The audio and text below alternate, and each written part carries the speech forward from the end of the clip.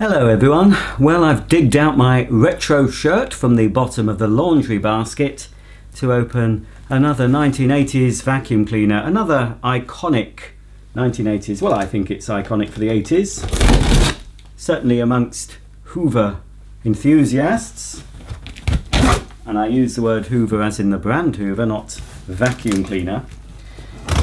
Now then, I'm expecting this to be smashed to smithereens. We'll see how well it's been packed. Normally these don't fare too well.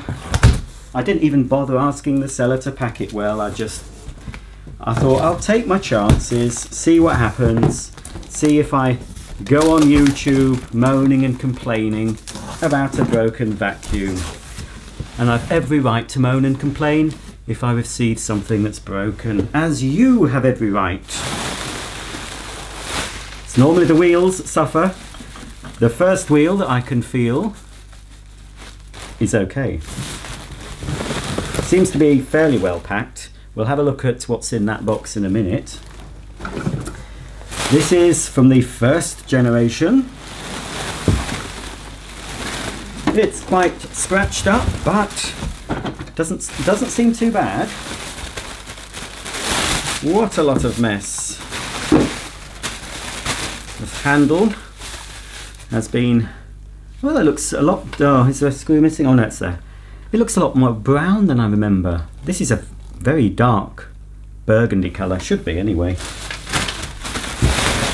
So this was probably the best selling of the Turbopowers when they first came out, the middle range, and this is one that featured heavily in the TV commercial at the time, and in all the brochures, and on the front of the Turbopower brochure this machine is what Hoover decided to feature. Of course there was the Turbopower Junior, which I do have, U2194, and the model above this was the Turbopower Autoflex in a royal blue, which I also owned. In fact, that was the second vacuum I purchased brand new, probably in 83, could be 84, I think it's probably 83 I got it. So far so good. It's dirty, but it doesn't seem in too bad a condition. Right, I'll pop the handle on, I'll give it a quick wipe over. We'll have a closer look at this machine and then we'll plug it in for the first time. Now I did buy, if you remember, not sure whether you've seen it yet, but I bought an Electrolux 350E from this seller, which I had to turn off pretty sharpish because it smelt like it was going to catch fire. And at the time of making this video, I am considering putting that outside, turning it on at a safe distance and seeing what happens. See if it does catch fire, because if it does, I'll film it. I subsequently have bought another 350E, so I'm going to use some of the parts from the one that I think is beyond help, so it won't go to waste. Okay then, I'm just going to pop the handle on and then we'll have a closer look at this Hoover Turbopower upright vacuum. Okay, before we have a closer look at the Turbopower, it has been cleaned a bit and polished, so it does look a lot better, but unfortunately during my cleaning and polishing I've noticed a problem. But anyway, we'll look at that problem in a minute. First of all, we'll see what's in this box. Obviously it's the original box that they would have supplied with the optional cleaning tools for this machine. Later models, they didn't bother with the nice colour packaging, they just went with a plain brown box, or at least a plain box with just a drawing on the top of the tools inside. So inside this one we've got a sealed packet of genuine bags in the traditional yellow colour. Not sure when they changed to yellow bags, and then they went to the unbleached paper ones in the 90s at some point. This is a bag code H4, fits all the Turbo Powers, Turbo Masters, Turbo Light, and one of the soft bag Hoover Juniors, the U2194, which I do believe I've got somewhere. Now this looks unused actually. Not surprised. Weren't very good with cleaning tools. That's certainly brand spanking new. The pan converter. So just a bit dusty, but looks like we've got a brand new and unused hose, which obviously fits onto the pan converter just by twisting. These are 10 a penny on eBay. If you want tools for Turbopower, type them into eBay, and eBay UK, and you'll find some, and you'll find quite a few completely unused ones, so very easy to get hold of. It's worth having a set if you collect vacuums and you've got a Turbopower. It's worth having for the completeness of it. Brand new and unused all-purpose nozzle. Again, brand new and unused extension wand. You just get one with this. Brand new and unused dusting brush. That's of the newer style. Not sure if this ever came. I think they did. The very first cleaning tools did come with this style. Now the very first set of cleaning tools were a dark brown colour, as I recall, because I had some. Brand new crevice tool. And again, I think the very first sets would have been a longer tool than that. That's sort of a medium length. It's not the full length tool. And the tools, they fit on to the underside of the machine. What you have to do is tilt the cleaner back, locate the pan converter at the front, and then push it until it clicks. That's clicked. So now we've converted the massive suction power of the Turbopower for above floor cleaning. And even though this is a stretch hose, I don't think there's any way this reaches up the top of the stairs. Very awkward for stair cleaning. One of these, awkward for car cleaning. But back in the 80s you did see people cleaning their cars with upright vacuums with pan converters. It was a pretty common sight and sound walking about in the 1980s. Stair cleaning is possible with this. You can go halfway up the stairs and then you'd have to balance the machine and try and use it. A lot of people, I think in the 80s anyway, would have had more than one vacuum. They would have at least had a little handheld mains powered vacuum, like a dustet or something as well, for the stairs and car. That was often the case in houses I went to. So there we go, that's a brand new unused toolkit. Okay, let's have a look at the Turbopower itself, and we'll point out the little problem it's got. I've cleaned the external parts of this machine just very quickly. I've given it a wet wipe and then polished it with some car polish just so it's a bit nicer for me to handle, but I've not even looked underneath, and I've barely looked inside the bag housing. I have a feeling this is being kept in a shed. I can see signs of rust. It's very rigid as well, the handle. Well, actually, more signs of rust, but it's not too bad under here. Well, the underside doesn't look too bad at all, far better than I was expecting, although there is signs that spiders have made their home in this cleaner, and I can see some rust on the axle of the front wheels. I should be able to get most of that rust off. All you use is a Brillo pad, bit of metal polish afterwards. There's also rust on the rear wheel axles, and that's where we have a problem, and I'll show you what that problem is in a minute, but I might have some spare wheels or a wheel. This is also a dark brown. This is an early model, I think. We'll soon find out the age of it when I look at the rating plate.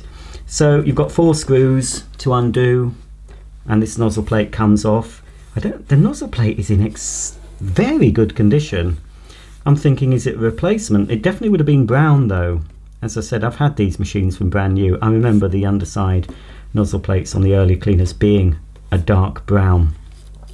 The activator could be original, I'm not sure, but it's in very good condition. Whether it's been replaced or I don't know, it just seems very good. I'm not sure, it probably will need a new belt, but this isn't bad at all. This cleaner will be from 83-84, I expect. We'll find out in a minute. Now, this is what's wrong, unfortunately. The only thing I've discovered so far that's wrong with this Turbopower. We can see here what's wrong with this machine. The wheel is broken, one of the wheels. Not shattered to bits. It's still usable, but you can see there's a bit of a chunk taken out of that wheel there. Now I'll have to check the box closely to see if that part is in the box and this happened during transit. It might have happened earlier, I'm not sure, but if that's the only thing that's wrong with this machine, I think we've got off lightly. The wheels always seem to suffer in transit with a lot of these machines, Turbopowers and Turbomasters. So if you're buying one and having it shipped, ask the seller if they could protect the wheels. As I said, I didn't think to. These are still more solid than later versions. Obviously Hoover started to cheapen the cleaners as they went along to make them cheaper to produce and probably quicker to assemble on the production line. The good thing about being quite a dark colour, it's a very dark burgundy, I could replace this with a black wheel if I can find one, because the glamour cap on the outside does pop out quite easily. So I don't think I'm too concerned. I could always find a scrap Turbopower at some point that's got perfect wheels and swap them over. But so far, that's the only thing wrong with this Turbopower. Another part that's frequently broken on Turbopowers is the lower cord hook here. It broke on earlier Hoover cleaners as well, such as the High Power Compact, Junior Deluxe and Starlight, and they've continued the tradition of the weak point on this lower cord hook by making it break on Turbopowers and Turbomasters, but this one is intact. Now I have wrapped around the cable, so I'll take it off. It was actually shipped in that position, so that's why it survived. Had the seller sent it with the cord wrapped around, it might not have survived the trip, but that's okay. Looking at the cord, again, this is original. I don't know if it picks up on camera, but this is dark brown, it's not black. Quite an unusual plug on this one. I mean, it looks like an MK plug. I don't know if we can see, I can show it to you. It says PO there. So is this property of the post office, perhaps? It is an MK plug though, but it's branded PO. I wonder what that stands for. Do you know, folks, if any of you know what PO stands for? Is it for the post office? Or is it for something else? But it's a bit different, but I'll keep that because it's I expect it's age appropriate. I'm not sure. All the pins are a little bit wonky actually. Yeah, I don't know if it picks up. Only very slightly out. It should be okay. Further up the cleaner on the top of the bag housing, we've got the top storage hook, which obviously rotates so you can release all the cord in one go. And on the top of the bag housing, we've got this blanking plate, which would have been replaced by a button on the Autoflex version. And here at the top of the handle, we've got the single speed on-off switch. Onto the front of the cleaner now, we've got the Hoover branding on the bag door latch, and underneath, of course, Turbopower written in a very attractive 80s font. So to gain access to the bag, we press down on the latch and the bag door opens. So it looks like the seller has fitted a clean bag, which is nice.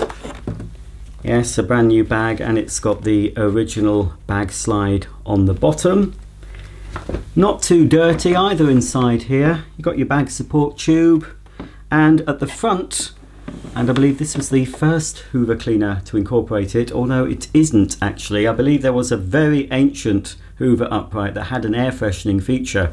Not sure if we got it in this country, but this is the first sort of one that I know of that used the Hoover air freshener. And the air freshener fits in here. I don't know if it'll have one in. I do have quite a few spare ones.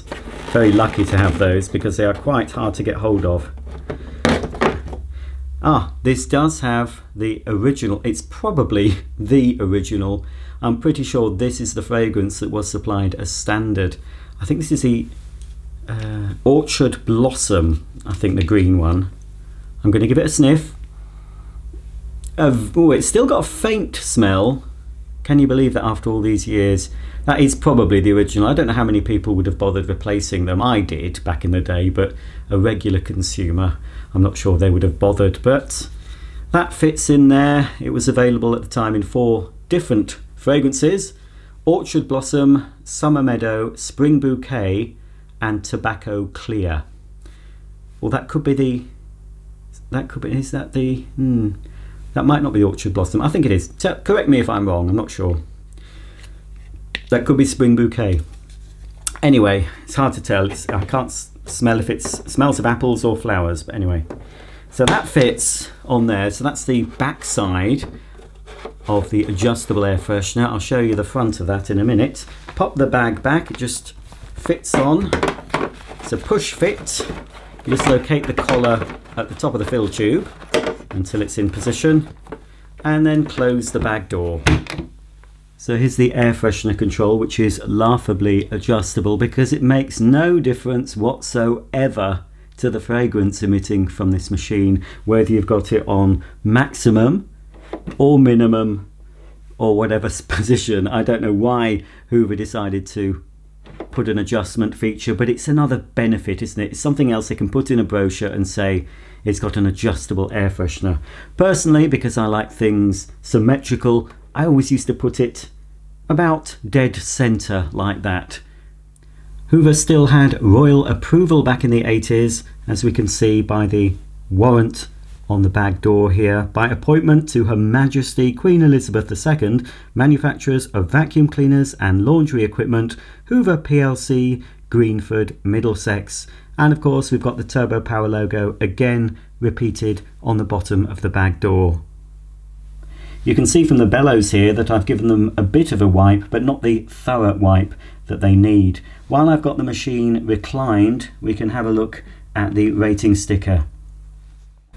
Okay, so it's Hoover model U2194, serial number U2194 41200882, 240 volts, 50 Hz, made in UK by Hoover plc, and it has a 410 watt motor. To finish off the tour of this vacuum cleaner, we have the cleaner head itself, of course, with a headlight. I'll be very surprised if the bulb works in this, but you never know. Miracles can happen. Underneath the headlight we've got the 4-position height control from low pile carpet, very low pile including stuck down carpet and carpet tiles, normal pile carpet, medium pile and long pile carpeting. Well folks, it's that time again for the big switch on. Will it blow up or will it perform as it should? Now, I've had a few concerned viewers suggesting that I should do this outside. Well, thank you for your concern, but I don't really want my neighbours knowing what I get up to within these 4 walls. That's a secret between me and my YouTube viewers. But I have been seriously considering getting a fire extinguisher, just one that's suitable for electrical fires, but I haven't got round to getting one of those yet, but that is on the wish list. Okay, I've turned the machine on. Yes, it's on at the handle. Okay, so let's see if this Hoover Turbopower sounds like a Hoover Turbopower.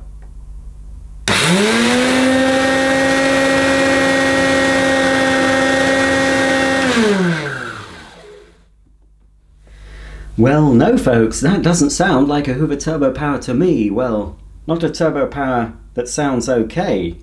I'm going to obviously try it again. Now I do have a spare Turbopower motor, a new one.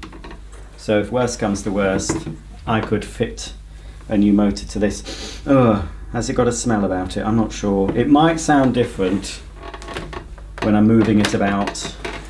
Okay, I'm going to try it again.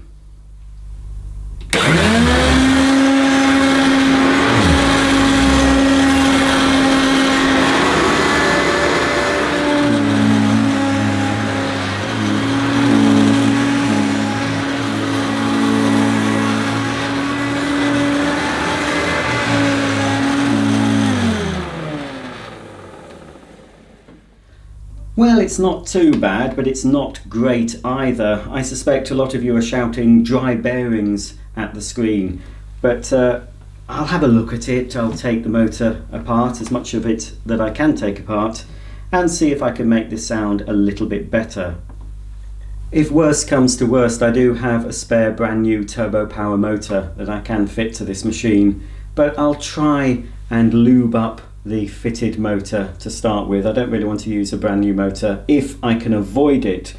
But all in all, it's not bad. At least it doesn't smell of burning. I don't think it's going to catch fire, not yet anyway. And after a brief cleanup, a very brief cleanup, it did come up very well. This is just did this in 10 minutes, so it's quite surprising what you can achieve in 10 minutes with a wet wipe and some car polish.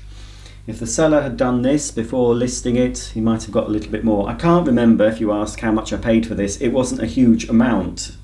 People, I think, if you're a collector of vacuum cleaners and you live in the UK, I expect you've got a Turbopower by now, and if you haven't got one, you probably don't want one. This is, I've got a few now, haven't I? But this is the first generation. I bought it on a whim. As I said, it didn't cost a lot. I was quite happy to get this for the money I paid. And all in all, I'm pretty pleased with this. It's going to need some work, but I'll have some extra time, hopefully, in the summer to get some of these vacuums done. Who brings you new Turbopower with revolutionary turbo action, giving you more suction power than ever before in an upright cleaner? Who brings you a cleaner that reactivates the fibers of your carpet? A cleaner that even freshens the air. Who's the power behind Turbopower? Hoover. Who better?